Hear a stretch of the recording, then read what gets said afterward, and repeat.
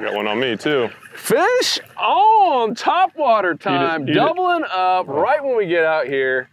I think I might have a Trout. You lost yours? Yeah, mine never got connected. That's a nice one there on the Moonwalker. This is guaranteed way. We're gonna call it guaranteed because it's worked 100% of the time for us to catch trout and probably a lot of ladyfish, depending on where you are, with a topwater lure. Yep. So Luke, talk about what we be doing here. Yeah, so it's topwater time. We're getting toward the warmer months. Topwater time. This is it. Whoa. And we're using Moonwalkers. You see that? That's why you don't use treble hooks. Shoo! Quick release. Yeah, so topwater time, and we've had a lot of people because we're posting a lot of pictures. Topwater's just fun. It's flat out fun, and the cool. Oh, I got one following me. Oh, look at that out there. The cool thing. Get on that, Joel. Cool thing about look at that activity. That might be ladyfish there. That's still so much fun though. I'm gonna go right behind. There we are. Got him. Got something. So the cool thing about it is it's just a lot of fun in the summertime, especially early morning like this. Topwater not only is a lot of fun, it's often the best way to go out there and catch a bunch of fish because it's noisy, right? These fish are going to be more aggressive. Oh, it's so cool. Now's their time to feed. Oh, look at that. That's a shark. It's a shark coming up behind me. Look at that wake. Let's see if it eats it. It's probably chasing that lady. Oh, it's coming. Oh my gosh. Oh my gosh. Did you see that? Oh, it's still on it. That's a black tip. That's like a legit size. Oh my gosh. Did you see that? That was awesome. That is so cool. That was like a 4 or 5 foot shark. Oh, it almost nailed it, and all of a sudden it saw the boat. Yeah, it's that shark. For those listening, there was a legit sized shark, and it was following. It was like a big submarine. The fin was coming out of the water. That was nuts. That was pretty cool. All of a sudden, I had a bunch of little small fish hitting it, and they just stopped. And then all of a sudden, you see this wake coming up behind. Yeah, that was so cool. So the best news is the sun just came up. We're doing all this before work. So we could be done. We're probably gonna stay a little bit longer, get some cool drone footage for our Insider members, but we could be back to the ramp and home and cleaned up before 8:30-ish, which is pretty awesome. And so the key is getting out early, right, Luke?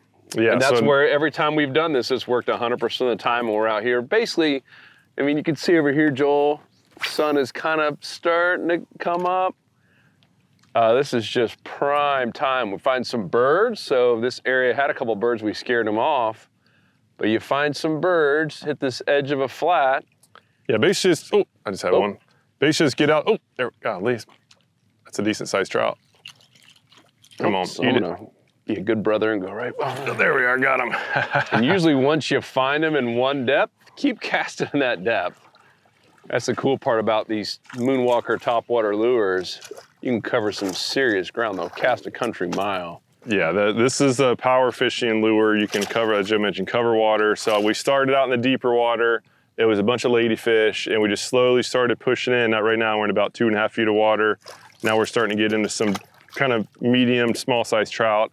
And as we push a little bit shallower, usually that's where the bigger trout are gonna be. So we're just gonna kind of move our way up while also having a good old time. Let's get this puppy off. That's a nice one. Yeah, we're using the old Moonwalker, especially when you get out here before the sun is up. You do not wanna have treble hooks. I don't like treble hooks to begin with. Luke, can you imagine using treble hooks when there's no light out? Yeah, that's I'd rather drink poison. That's horrible. Risky move. Super risky. There we are. And that was a big reason we went with these super heavy duty hooks on the Moonwalker topwater lure. If you guys haven't tried it, you should. Definitely my favorite topwater, and from the reviews that are coming in, seems to be oh, that's a nice one. Oh, ladyfish. Lady. Look at that thing jumping. Yeah, so what we're doing is this is a kind of a medium tide, and we're right on the edge of this big grass flat. And so the ladyfish are holding off the edge of the flat. The smaller trout are holding right on the edge, and most of the action is gonna be right on the edge. That's where the shark was.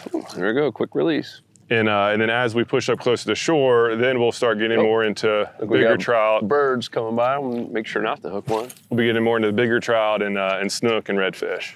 And the cool thing about these lures, like have a good topwater lure, everything will eat it. As long as it's feeding on bait fish around the 4 to 5 inch range, it'll come up and pop it. Whole lot of fun. It really is. Just like I said, you do this early and just find the birds, find some bait. Ooh, look at a nice hit there. You're going to catch fish. Usually when they hit it once, that trout is probably still following line. Let's see if we can get him to eat it. We'll go there in that same depth. Oh yeah, he was following it. There's the wolf swirl right there.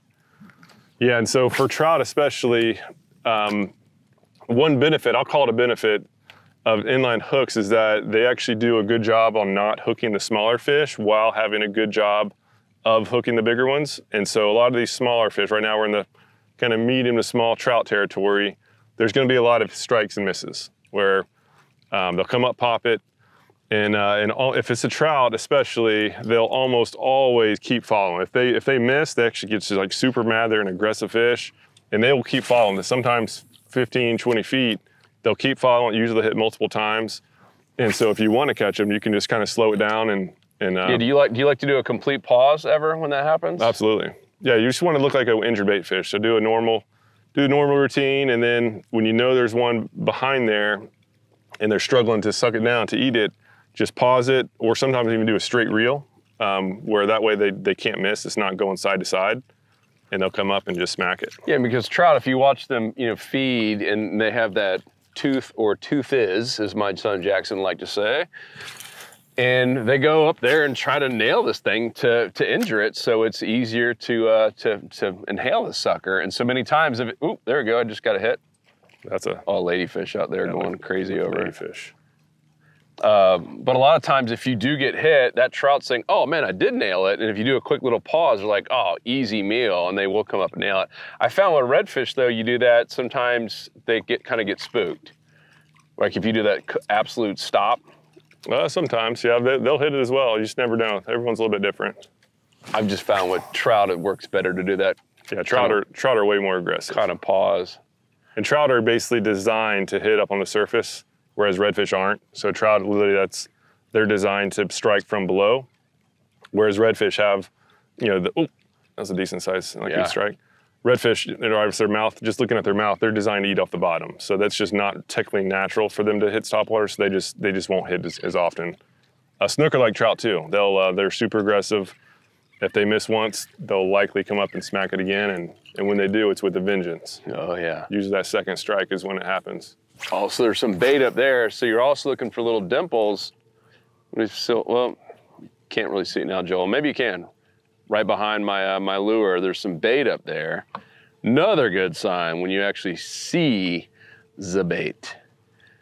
But the big thing, as we mentioned before, is the best time for this to be working is as the sun is coming up. Now you get to enjoy a nice, now it's trout bite or even trout, snook, redfish bite, and you get to see a pretty awesome sunrise as well. That's pretty, yeah, look at that. Oh, that is so cool. Good way to start the day off right there. Don't burn your retina there, Joel.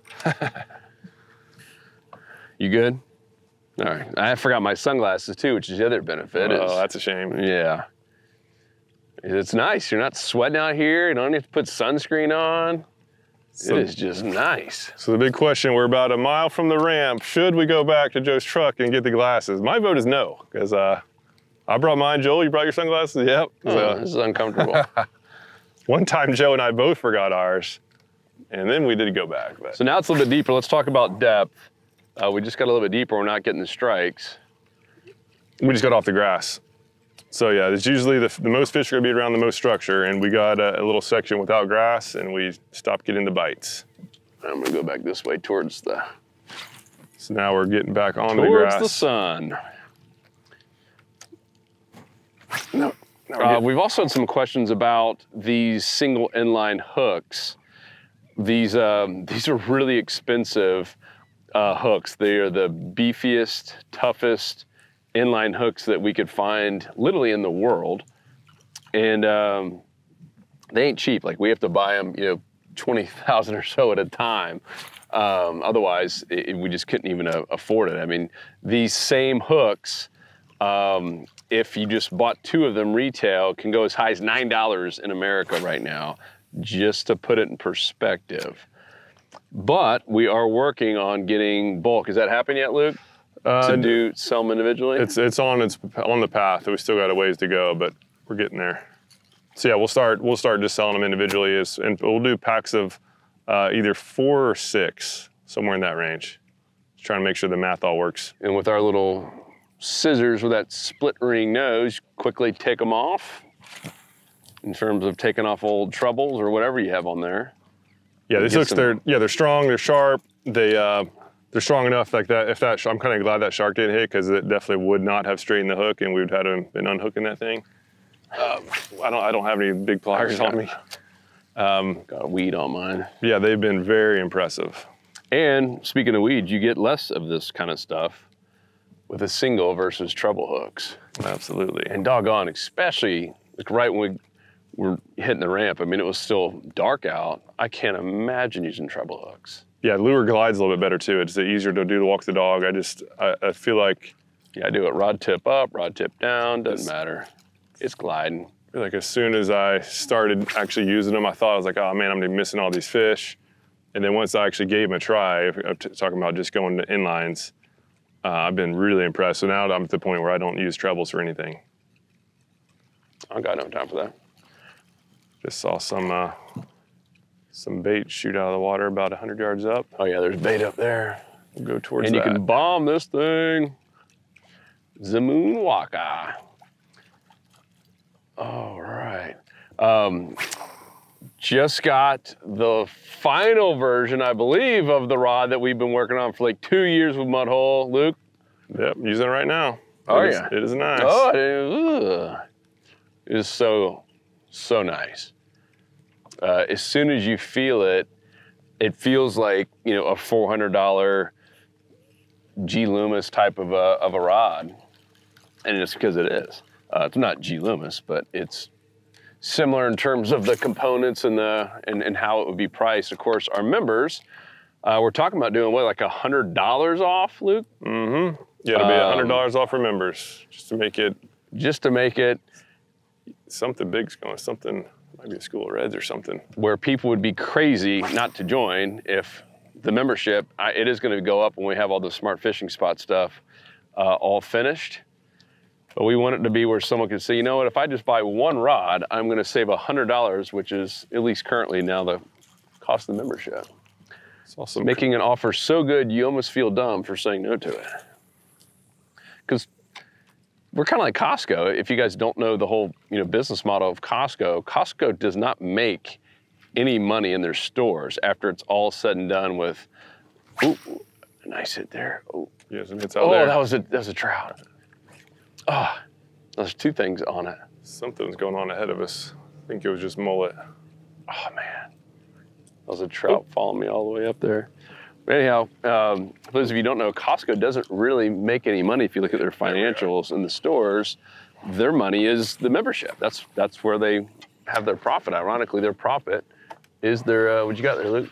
It's following a little pot of bait fish, and I'm on double up. Trout around I just missed a trout. It's the same with us. We're not in the business of making a bunch of profit, which is why we were able to give $100 off on a rod, is we're in the membership business. We want to have as many happy members who keep renewing year after year after year. So one thing, just when unhooking trout with really any fish with a topwater plug, trout are kind of the riskiest, because they're just really slippery, and they'll go from being like this to going totally crazy for a while.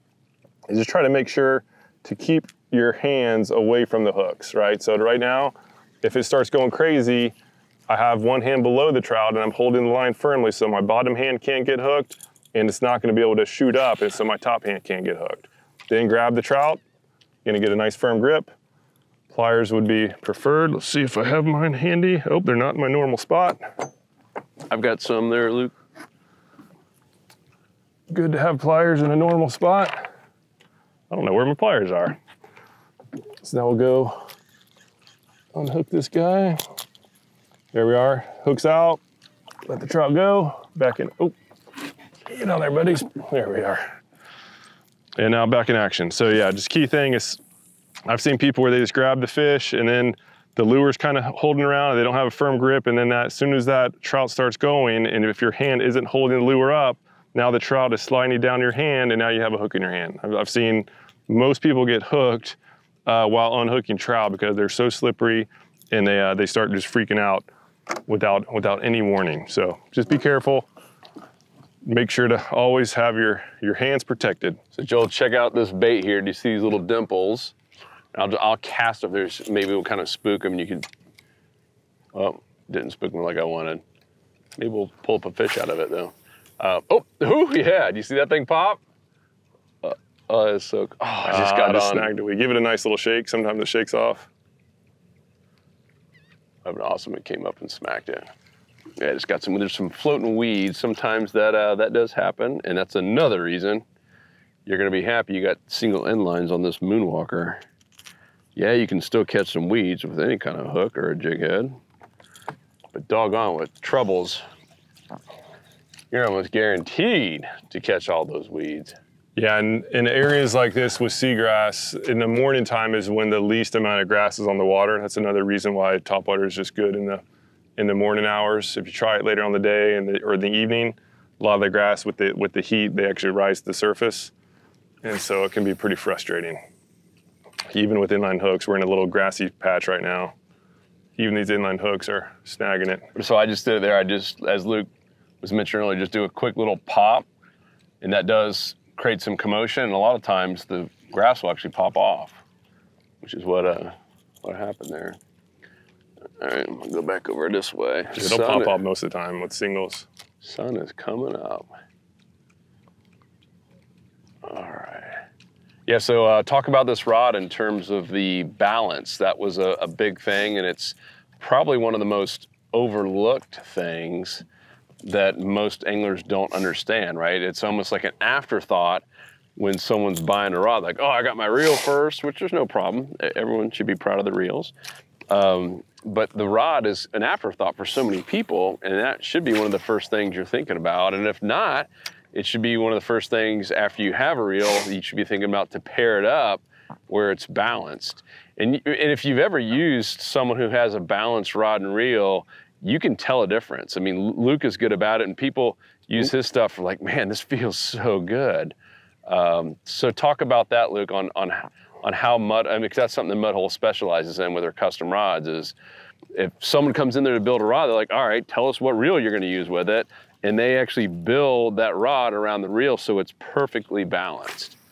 Yeah, and it's even getting a custom rod, if whoever's building the rod doesn't ask what reel it is and doesn't make a point to know exactly what reel is being used, probably I wouldn't buy from them because a custom rod, the benefit of a custom rod is that it's basically paired exactly with the reel that you're gonna be using in the form of where the guides are.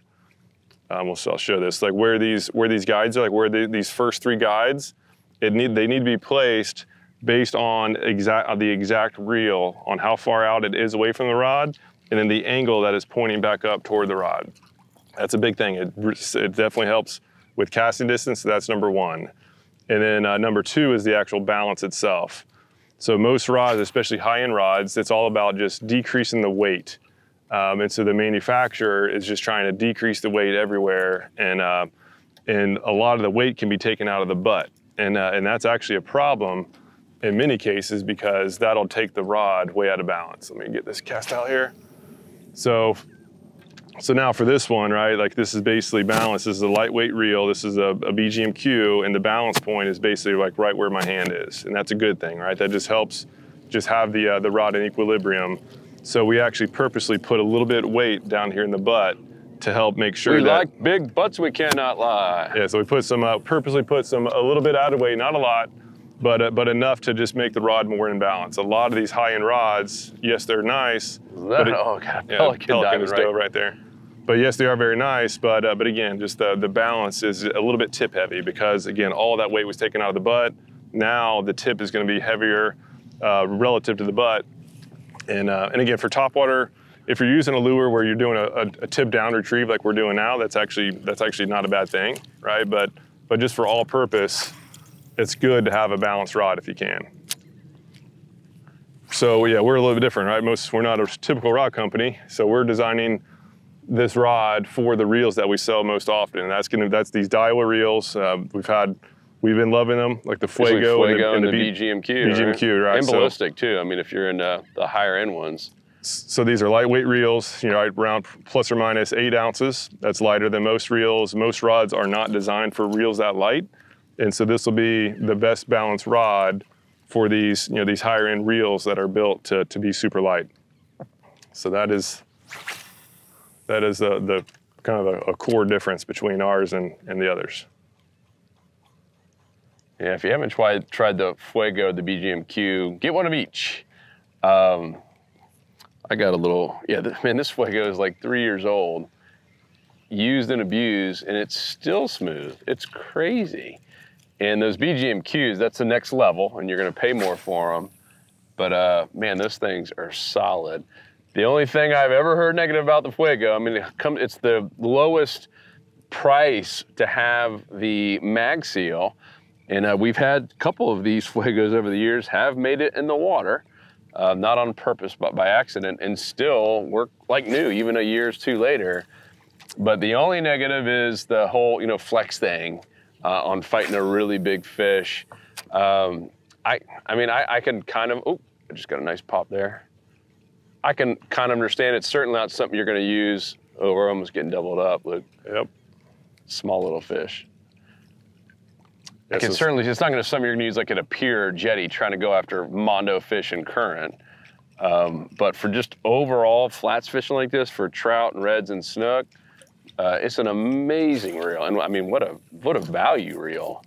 Yeah, it's a finesse reel. It's not for using 30-pound braid and pulling out big snook away from dock pilings. Still can, but I would take a BGMQ over that. Yeah, because it's just not designed for that. It has, yes, it does have strong drag, but it's more for like 10-pound braid. Ooh, what was that? You're getting slammed right there. We're in a little honey hole here. I'm gonna cast over there something eating big. And yeah, they're not Otis proof. I just had one bite to dust. I've had this Fuego for probably 3+ years. I've just totally abused it. Been in good shape, and then bring Otis out on the boat. He got too excited. He was running from one side of the boat to the other and clipped the reel while it was in the rod holder. You know, the reel was sitting out from the console of the boat, and goodbye reel. So what happened to it? It's not Otis proof. He broke the hand. What did he do? He broke the bail? Yeah, because this section of the reel, it's not a metal. It's so light because it's made from a composite, like most light reels. And so Otis clipped. The rod was in the rod holder. Otis, a 100-pound dog running full speed, his shoulder clipped the reel, and it just totally broke right there in the arm. A metal reel, a metal reel would not have done that. Hey, another reason to have inline. Look at that, it came out like that. So a metal reel would have been fine, whereas the composite, again, whether it's the Fuego or any composite reel, basically anything under 8 ounces is going to be made from a composite. Like no metals can be that, at least none that I've seen. So that's just a risk of going light. Can't have a 100-pound dog running around the boat. That's a risk for anything, for that matter. Yeah. Oh, Otis. Because I had a BGMQ right next to it, and that held strong. Oh, he hit both of them? Or I don't know if he hit both or not, but he definitely hit the Fuego. Oh, Otis. I was busy fighting fish. Oh, Otis. Yeah. Let's talk about power prawn too. What about Junior's out. You've been crushing it. You went out last night at hitting the bridges and stuff. That's what I love about how versatile it is. Everyone's like, oh man, what about the Voodoo and all this? Yeah, those are decent, but they're not versatile. I mean, most of them come pre-rigged. Even most of the DOA shrimp come pre-rigged. That means if it's got a pre-rigged hook or a jig head in it, you're only fishing it one way. You only have one depth that you can really maximize that sucker. Yep. And Luke has been going out there and crushing it at night. Big snook. Probably get some tarpon here soon too. Just fishing the docks at night, because you can put any kind of jig head or weedless hook you can imagine. We're working on some weedless jig heads. That's right. Been testing those suckers out. Hope to have them at fishstrong.com. That's our online tackle store pretty soon. Yeah, we have the design now made for the weedless. So I've been going out at night fishing bridges. It's just fun, and it's as long as the weather's not crazy, it's just relaxing. Like not many people are out there. The fish are fired up, which is a great combination. And so I've been using the power prawns with this weedless jig head. It's basically a football-shaped jig on a worm hook, and I've literally literally like taking it right up against the pilings, like basically bouncing it around the pilings. Those snook are just posted up right in the fenders, and just taking that power prawn right along it, right? Whereas like a bucktail or anything else would have been snagged in like the first cast. Ooh.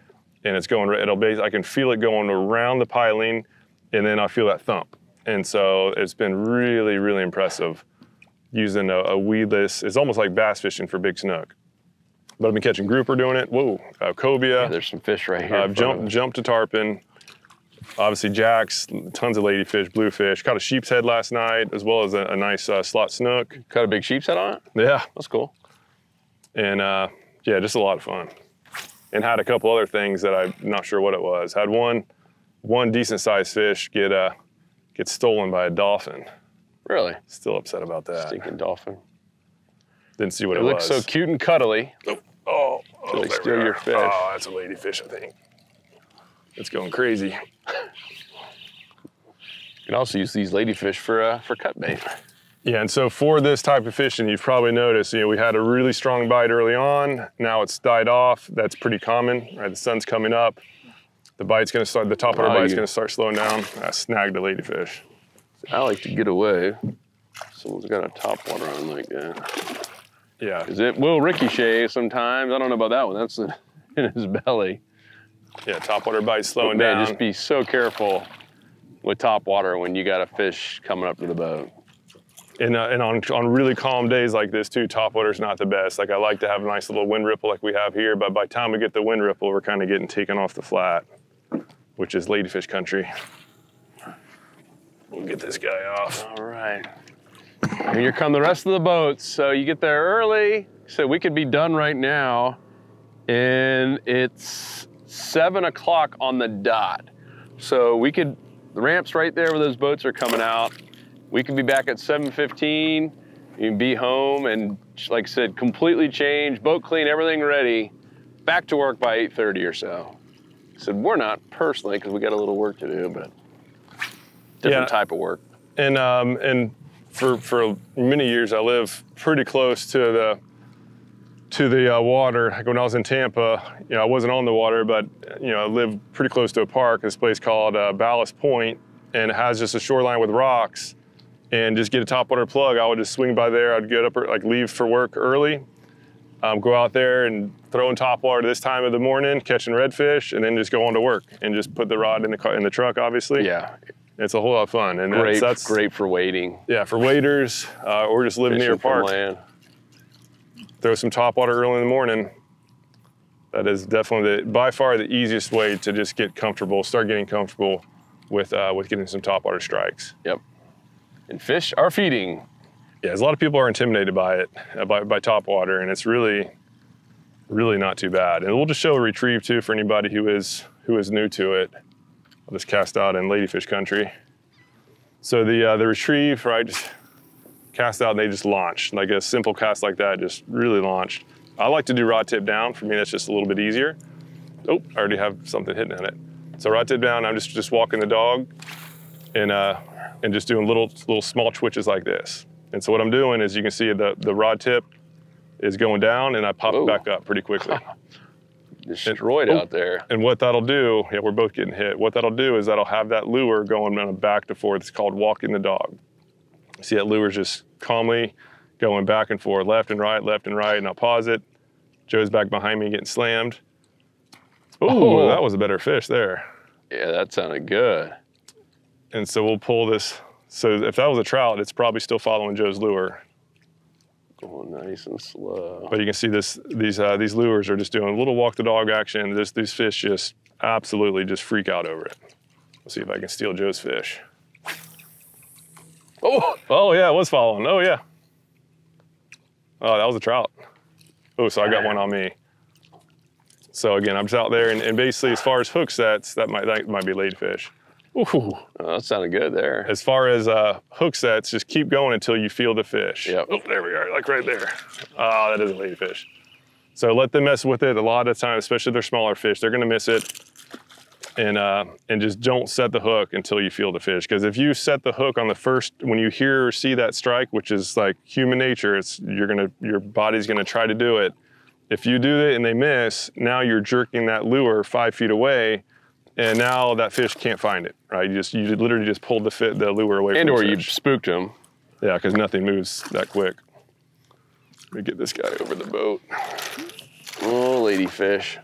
So I'll get this guy Yeah, it sounds like there's some bigger fish out here. Yeah, some of those sound like bigger trout. The good news about the bigger fish, when they want something, they're usually not going to miss it as much. So it does happen. But we've heard from some people saying, "Oh man, I'm seeing all these strikes. I'm just not getting the connection." And many times it's because those are super small. I'm talking like 8, 9 inches. Really, really small fish. And not to say that you don't want to catch them, but you know, I'd personally rather catch a bigger fish. Be proud. Oops, something's falling. Yeah, something's on you.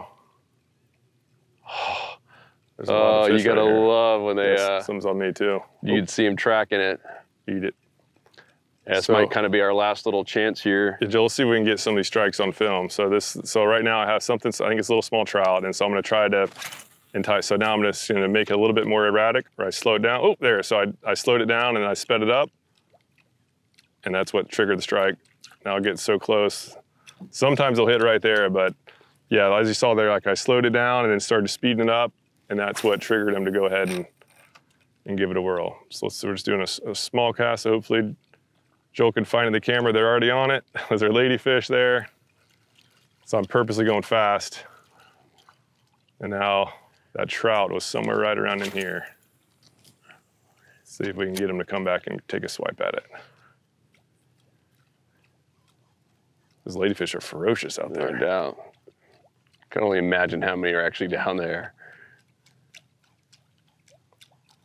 Yeah, so it's good to right before you pull it out of the water, right, when you get about 10 feet from yourself, do a little pause and then speed it up real quick. And if there is a fish trailing it, that'll often get it to go ahead and strike.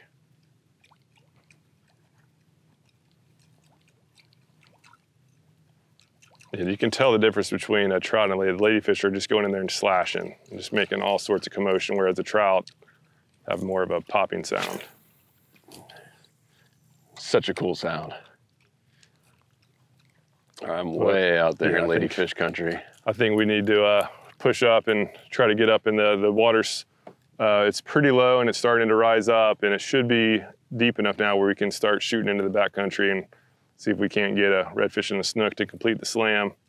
But yeah, this is one to do this podcast just to show just a fun way to go out and have some topwater action.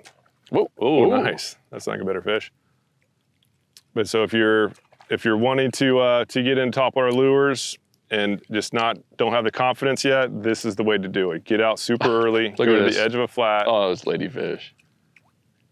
You have like 3 of them following it. Go to the edge of a flat, go to an area where there's a lot of food, and those predators are gonna be there, and they're gonna be going to town on your topwater plug. And go early. Yeah. And if you're intimidated by that in a boat or kayak, like Luke said, start from shore. And that's such a great way to do it. Back when I lived in Tampa, lived right near the main shipping channel, and go out there and caught some redfish right there near the shipping channel early in the morning on topwater. So much fun. Woohoo. Man, they're just all over this thing. Ooh, look at that, Joel. Crazy ladyfish. But, and if you're not a member, what the heck are you waiting on? Someone to grab you by the hand and show you where to fish every week, because that's what we do. So a couple new things that have just happened. The Smart Fishing Spots app is now available in beta mode, kind of the beta testers for our insider members, and that is that all-in-one app. We've taken everything from, we got Windy on board, so we literally have the Windy app basically overlaying on top of this, which means we have the wind, we have the radar, so you get to see all the storms and everything. We got the sonar, so you get to see the depth everywhere. And then this 3D imaging, it's basically an underwater, oh, look at that, Luke, they're just chasing you. An underwater view of your fishing areas. And that's inshore, that's near shore, that's offshore, that's everywhere in America. And we got some really, really cool stuff coming here for the next round. And it will be an app that you'll see in the App Store. And once again, available to Insider members only. And so we've got obviously the weather and the tides, and literally just try to get everything that a fisherman uses on a day-to-day basis or even a yearly basis when they go fishing, all into one really amazing app. So you have everything there at your fingertips, and it's just going to continually get better and better. And you'll understand pretty quickly, if you haven't seen it, why a lot of people are swearing like, yeah, this is the next big thing. This is game changing, is the quote that we've heard many times. So get in while you can before we raise the prices on that. And of course, if you're an Insider member already, you're locked in for life. That is our promise. It's the way we wish companies treated us, to kind of just, hey, reward the people who are good to us and have been loyal for the longest. So once you're locked into a price, you're locked in forever, even if we double or triple over the next 5 years. So hope that helps. If you're not a member, go to saltshore.com. If you are a member, thank you guys so much. I know a lot of our members listen to the podcast as well. And we've got some really, really cool stuff coming on the tackle end and with the smart fishing spots. You've only seen just kind of the top of the iceberg, if you will. Wait till you see round 2. It is pretty awesome. So thank you guys. Talk to you in the next episode. Peace, we out. See ya.